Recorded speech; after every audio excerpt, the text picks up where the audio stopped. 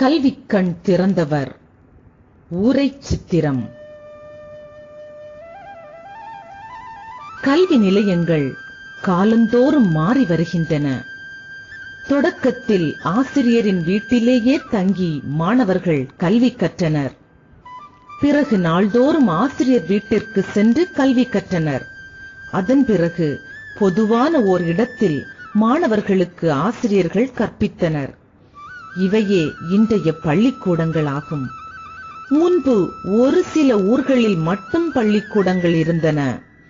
இன்று பள்ளிகளின் எண்ணிக்கை அதிகரித்துள்ளது. இத்தகைய கல்வி புரட்சிக்கு வித்திட்டவரை பற்றி அறிந்து கொள்வோம் வாருங்கள். நிகழ்வு 1. சிறுவர்கள் ஆடு மேய்த்துக் கொண்டிருந்தனர். அவ்வழியாக 4 சக்கர வாகனம் ஒன்று அங்கே வந்து நின்றது.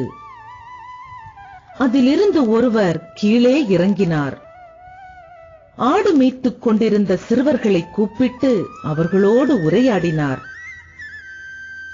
என்னடா தம்பிகளா, பள்ளிக்கூடம் போகாமல் ஆடு மேய்ச்சிட்டு இருக்கீங்க? ஏன், பள்ளிக்கூடம் விடுமுறையா என்று அவர் கேட்டார். பள்ளிக்கூடமா? அதெல்லாம் எங்க ஊரில் கிடையாது என்றனர் சிறுவர்கள்.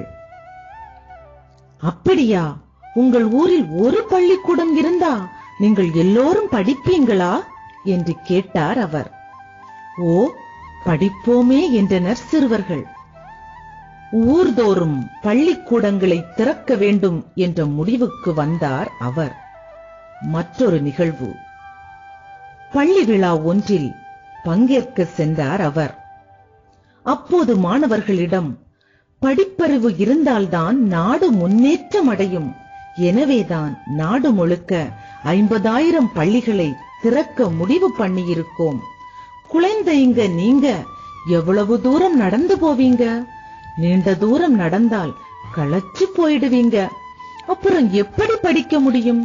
அதனால் 1 மைல் தூரத்தில் ஆரம்ப பள்ளி, 3 மைல் தூரத்தில் நடுநிலைப் பள்ளி, 5 மைல் தூரத்தில் உயர்நிலைப் பள்ளி இருக்கணும்னு திட்டம் என்று பேசினார். இன்னொரு நிகழ்வு. பள்ளி நிகழ்ச்சி ஒன்றில் தேசிய கொடி ஏற்றுமாறு அழைக்க அவரும் எழுந்தார். அனைவரும் எழுந்து நின்றனர். அப்போது ஒரு மாணவன் மயங்கி கீழே விழுந்தான். அனைவரும் பதற்றமடைந்தனர். தண்ணீர் தெளித்து அவனை எழுப்பினர். மயக்கம் தெளிந்த சிறுவனிடம் அவர், காலையில் சாப்பிட்டாயா என்று கேட்டார். அவன் எதுவும் சாப்பிடவில்லை என்றான். அதற்கு அவர், ஏன் என்று கேட்டார். மாணவன், சாப்பிட எதுவும் இல்லை என்று பதில் கூறினான். இதற்கு பிறகு படிக்க வரும் மாணவர்களுக்கு ஒருவேளை உணவாவது வழங்க வேண்டும் என்று முடிவு செய்தார் அவர்.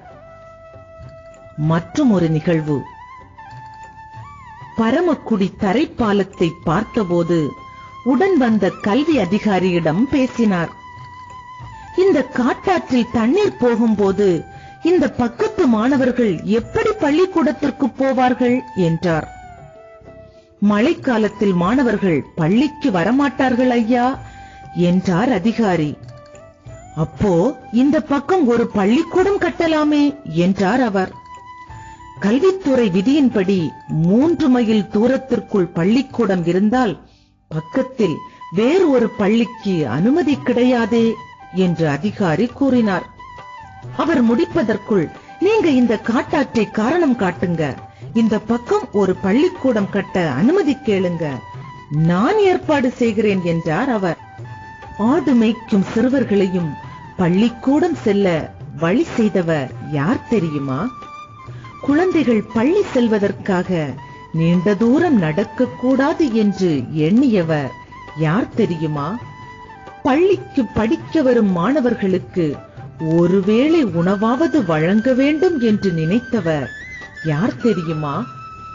கல்வித்துறை விதிகளை மாணவர்களின் நலனுக்காக மாற்றி அவர்கள் வாழும் இடங்களிலேயே பள்ளிக்கூடங்களை திறக்க செய்த சிந்தனையாளர் யார் தெரியுமா? அவர்தான் கல்விக்கண் திறந்தவர் என்று தந்தை பெரியாரால் மனதார பாராட்டப்பட்ட மறைந்த மேனாள் முதல்வர் காமராசர். காமராசர் பெற்ற சிறப்பு பெயர்கள்: பெரும் தலைவர், படிக்காத மேதை, கர்ம வீரர், கருப்பு காந்தி, ஏழை பங்காளர், தலைவர்களை உருவாக்குபவர். காமராசர் முதலமைச்சராக பதவியேற்ற நேரத்தில் ஏறக்குறைய 6000 தொடக்க பள்ளிகள் மூடப்பட்டிருந்தன. அவற்றை உடனடியாக திறக்க ஆணையிட்டார். மாநிலம் முழுக்க அனைவரும் இலவச கட்டாய கல்விக்கான சட்டத்தை இயற்றி தீவிரமாக நடைமுறைப்படுத்தினார். மாணவர்கள் பசியின்றி படிக்க மதிய உணவு திட்டத்தை கொண்டு வந்தார்.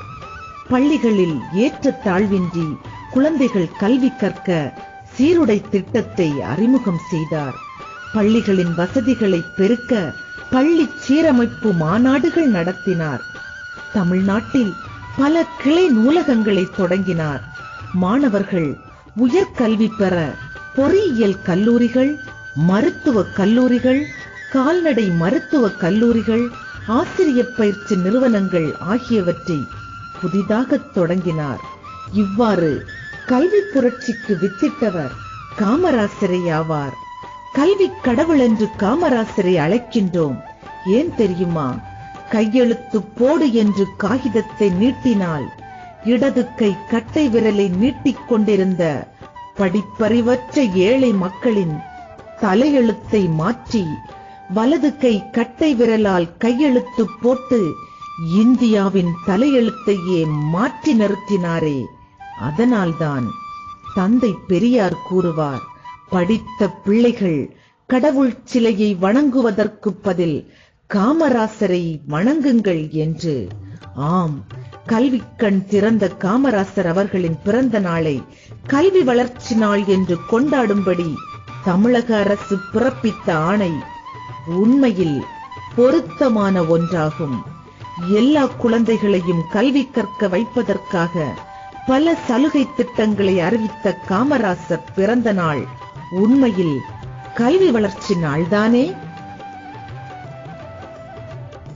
நன்றி, வணக்கம்.